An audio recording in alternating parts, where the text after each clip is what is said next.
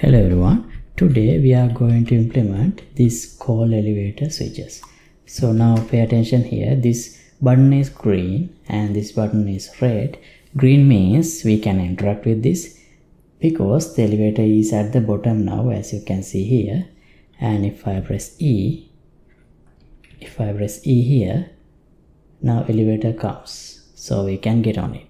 And the button became red because we can no longer activate it or press it because the elevator is already at the top. So if I now enter this, now again you see but that button became green and this is red because the elevator is already here. Okay, so now if I enter here and when it starts moving, if I jump down, elevator goes up, and if I press call elevator, you see button became red and elevator is coming down, and we can enter it and again we can move up. So yeah, that's what we are going to work on today. So this is a procedural system. That means you can have any height for the elevator. You can define the bottom and top as it fits with your level design. So before we get started with the tutorial, I'd like to remind you that you can access project files of all the projects that I have done in my channel in the Patreon page for the membership. So at the moment they are up to date. I have done more than 1600 videos, and project files of all 1600 videos can be accessed here. Okay, so this is the simple model that I have created in Blender, and I'm going to import this and use as the switch to call the elevator. I'm going to put one in the bottom and one in the top side. So no matter where the player starts, player can call the elevator to use it. So here, let me export this as an FBX. Elevator switch, forward X, Z up.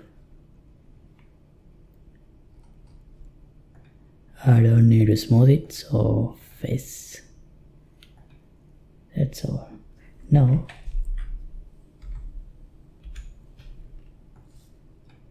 import the model. Right, here is the model. Is it too big? Oh yeah, it's too big, but we can fix it.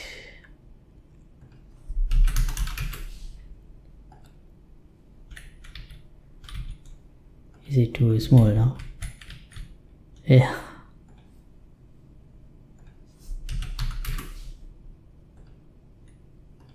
Yeah, just right. Let's see the scale with player. Okay, good enough. Now I'll assign the same color as the lift. So I'm lift as this color, and this is M light. So this material, this should be emissive material, like this.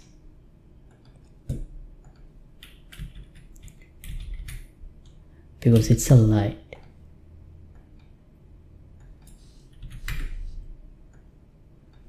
Emissive.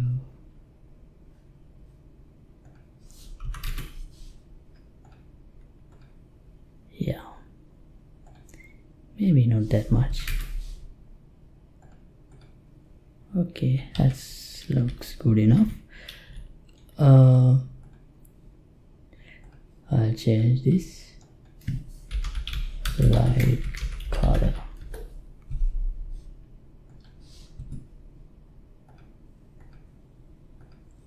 Okay, now this is not the way we need it.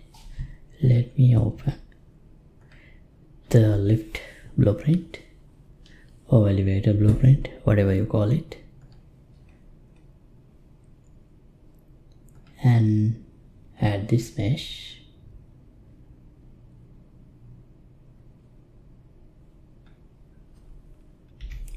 I'll add it on the lift bottom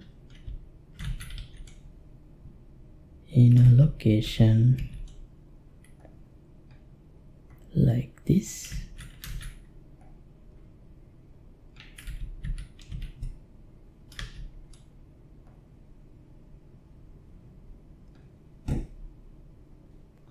And the lift top, let me duplicate, elevate. I'll call this switch bottom and duplicate this switch top. This I will reset, not exactly here, a little bit like this. Let's see. Yeah, placement is okay. Maybe a bit more. Alright, now see, here also we see two switches to call the elevator.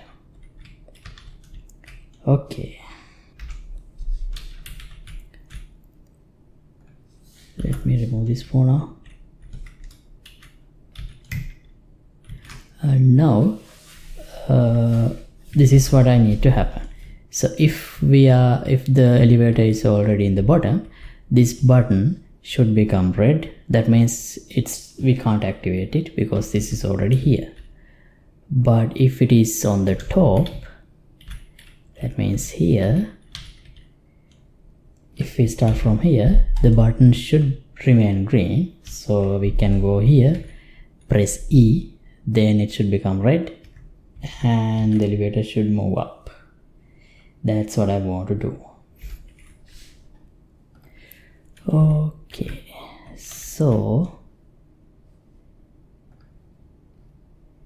in the begin play, if is set bottom, so we need to set the color of the lifts, button switch. So I'll add a function, activate switches, and then we need two colliders here.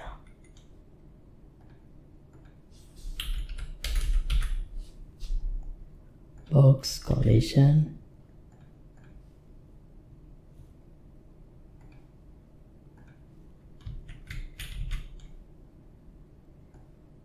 like this.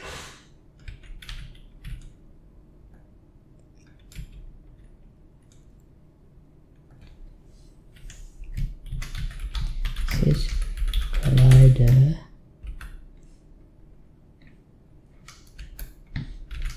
bottom, duplicate, add to the top,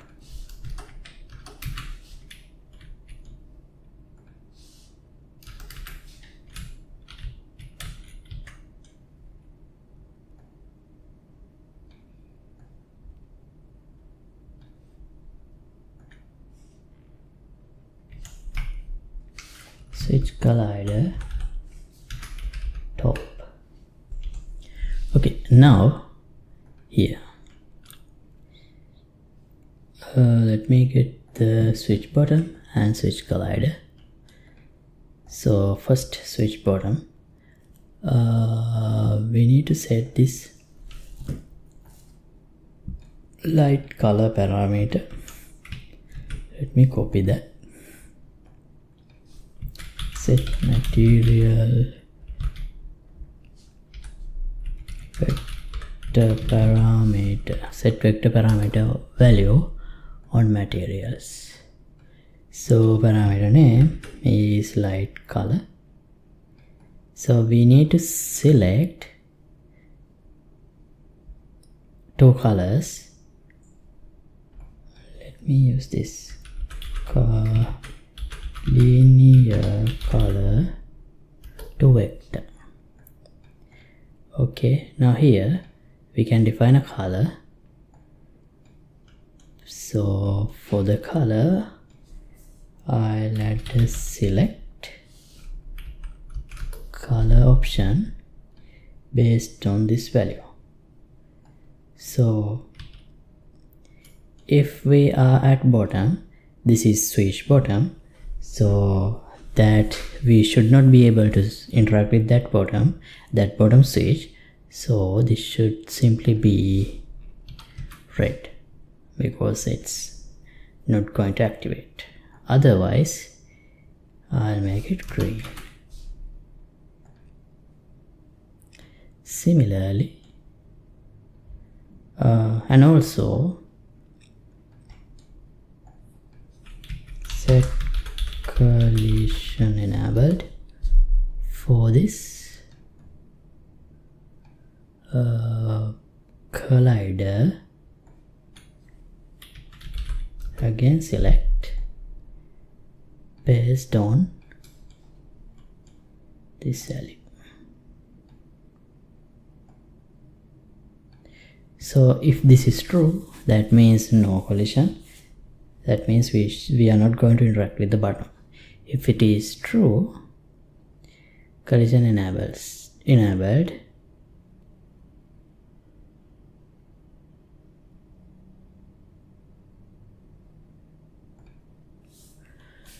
This one. Okay. Now we need to do the same thing, but for the other one, other collider. Oh, wait, Control D.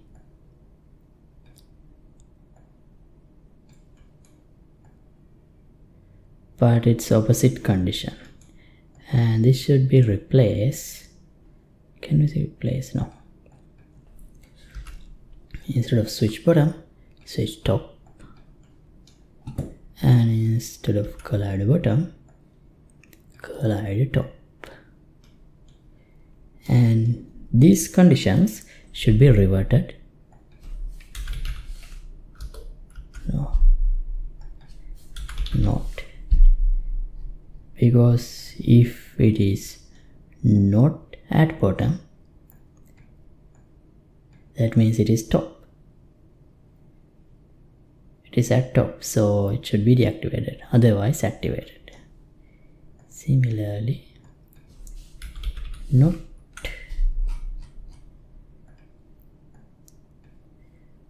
Okay, now if I begin play, I'll call activate buttons.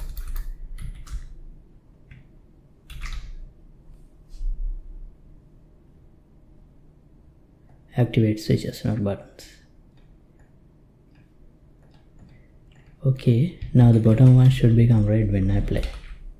See, it is red. Can't see the top. It is green. So now here there should be a notification.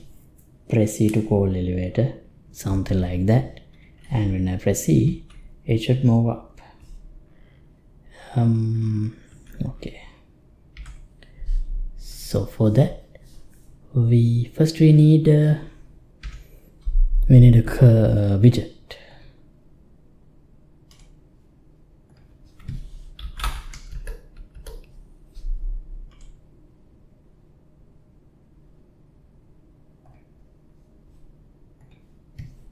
WDG instruction.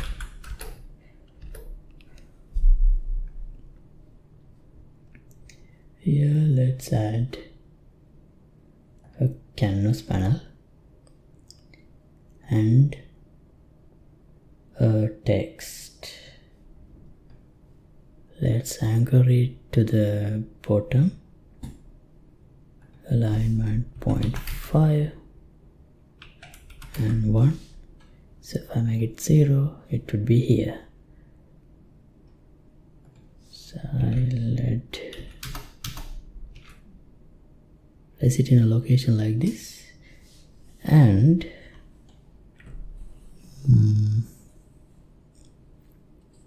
here something like this. Press call elevator E. That kind of instruction should be there, and it should be centered. So I'll set size to 400 by 50.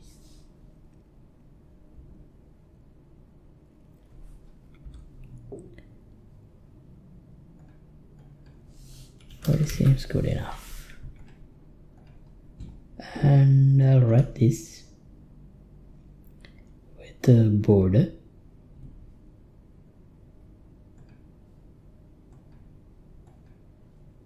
A black border.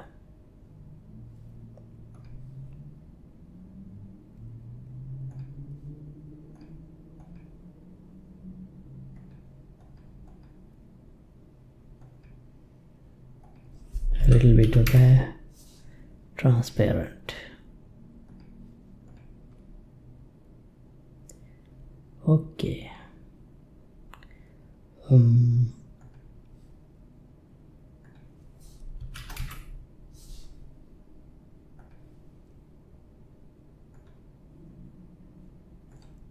Nice. Oh, what if I make it size to content? Oh, better. But better to have some padding. So 10, yeah, much better. So let's add a function here. A custom event set text. Let me mark this instruction as a variable, so we can set it. Set text.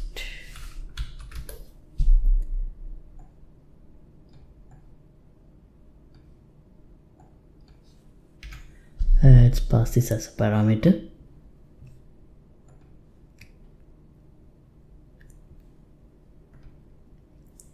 Now here in the begin play also I'll add, let's create widget using WDG instruction, and then is it necessary to give this?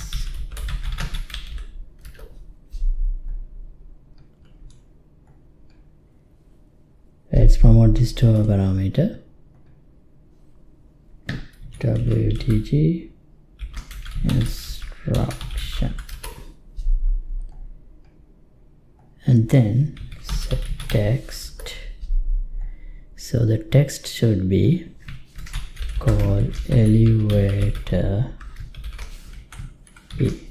So the reason I promoted this as a parameter is because now you can customize this to whatever you want. Even if I kept it by default as call elevator, for this case it's fine, but if you want to have maybe a different name, or maybe when you go here, press jump button, press space to zip line, press space to climb ladder. If you want to do something like that, you can use the same widget. So that's why I created this event. Okay, now when do we show this? Here on component begin overlap for switch collider bottom and switch collider top. So we also need to make sure the other actor who is overlapping is the player, because just because someone else is overlapping, we should not show the instruction. But how?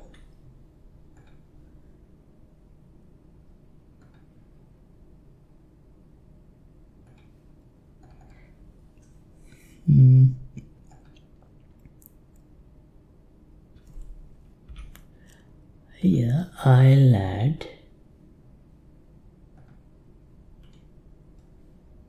a blueprint interface BPI player, and here we already have a function. I'll call it isPlayer, and as an output I'll add a boolean isPlayer. Okay, now here in this class, character class, I'll implement it BPI player. Now here you have under interfaces isPlayer. So here I'll simply return the value of isPlayer controlled. Since this is a pawn, we already have this function, but here we can't access it because here we get a reference to actor.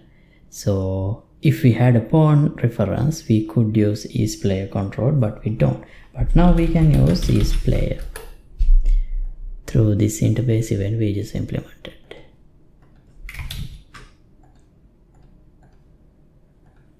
Okay. Now if this is true,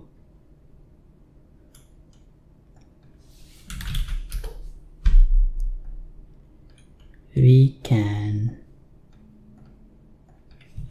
add to viewport. We can add this instruction to viewport so it will become visible for the player. Press C. We need to do the same thing for the bottom colored as well. Show widget. Let me duplicate that.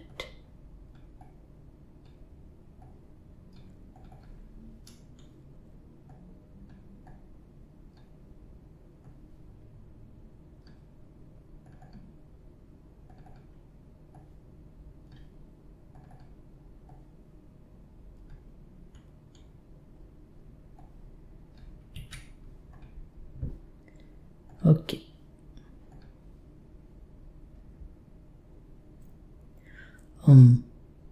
Similarly,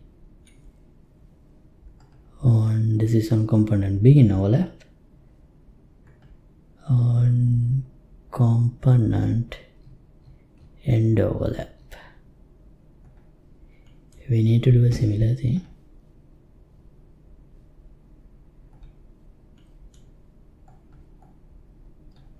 But this time, well, let me duplicate this macro and I'll call it hide widget. So if this is true, instead of adding to viewport, is in viewport. We need to check, otherwise if I try to remove, I think we get a warning. If this is already in the viewport, we can call remove from parent.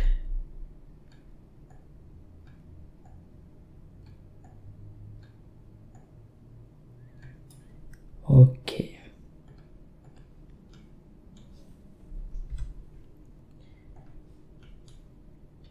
And we need to call it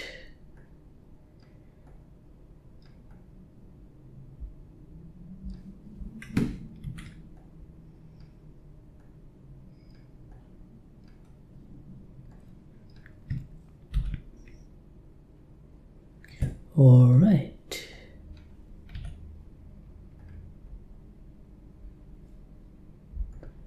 Now let's test. So this is red, so we don't get the notification. That is correct. Here we showed if it is working correctly. Yeah, call elevator. Now if I press C, nothing happens because, well, I haven't implemented that yet. So here let me rename this to, because inside this I'm gonna enable inputs as well. So check player.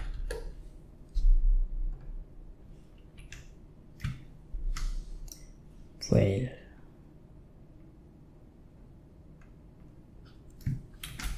check and disable input.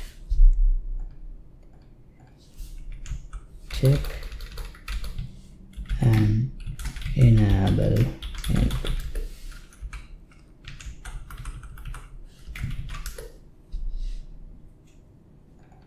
Okay, because it doesn't matter for the code, but we should be clear of what we are doing. So here, if this is true, enable input and get player controller.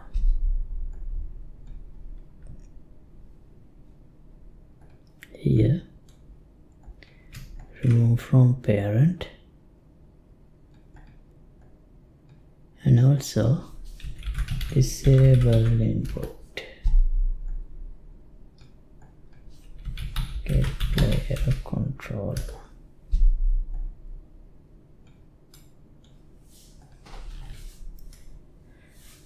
Okay.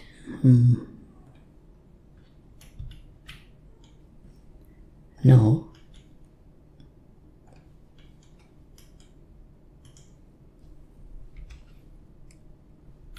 key E. I want to get the key event E. I don't want to set up a separate input action, so I'll just use E. And if I press E, we basically need to call the elevator, and we already have the elevator movement logic here, but it's attached to this begin overlap.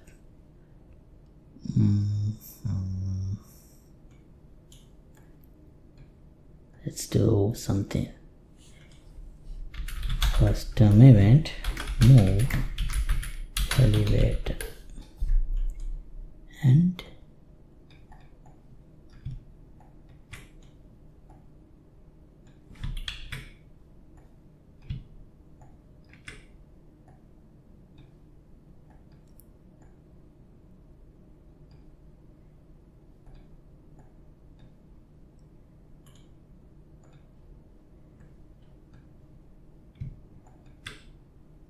let's collapse this. Elevator.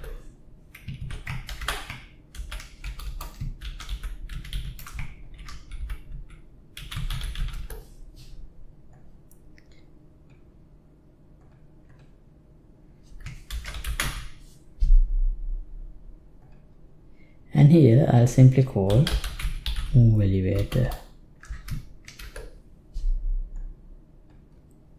And also when I press E, move elevator.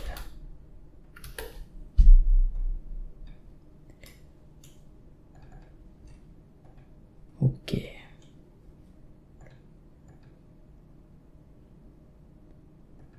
Shall we test?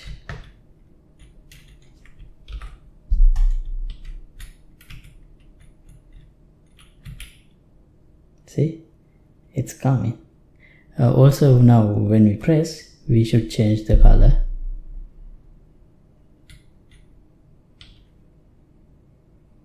Right. And also when we move, we need to update the status of the switches too. For that,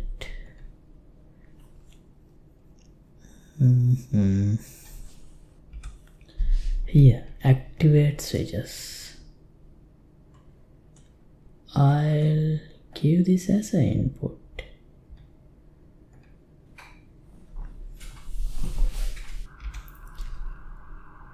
I'll call it at bottom.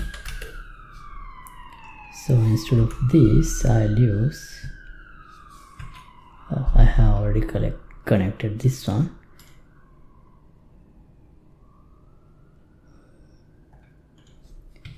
At bottom.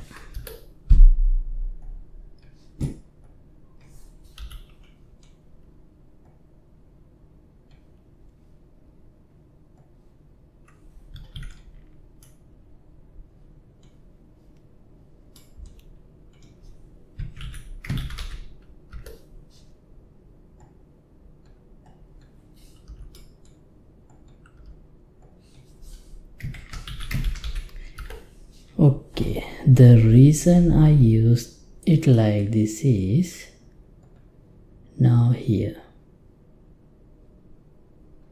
in the begin play, I'll simply call pass is at bottom to activate switches. Now when I call move elevator, I need to update the switches, so therefore I'll call activate switches with the not of is at bottom, because if we were already at the top and we are calling the elevator from the top, even if the elevator is still at bottom, we need to turn off the top switch and turn on the bottom switch. So once I press C, this should become red, see, and the bottom one became green. Oh, cold elevator sign also vanished because I disabled the collider, which is a good thing. Right.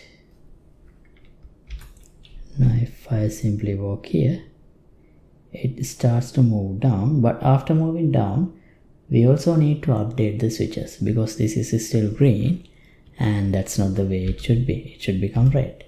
So for that, I'll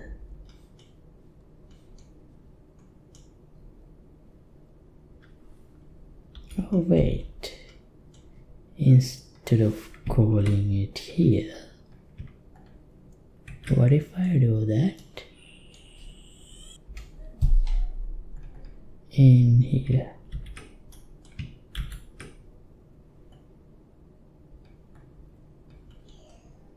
This should still work, and also it should resolve the problem of updating the switch state when we start moving. See? And once it starts to move down, this should again become green. See? Just like I said. Okay. So, yeah.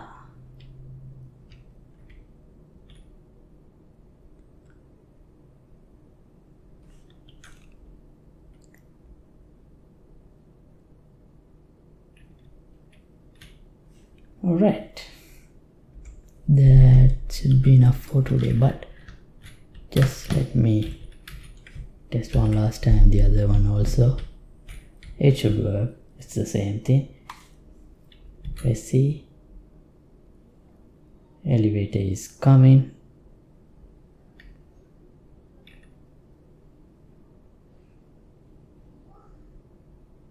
Okay. Alright, it's working. And we can stop this episode right here.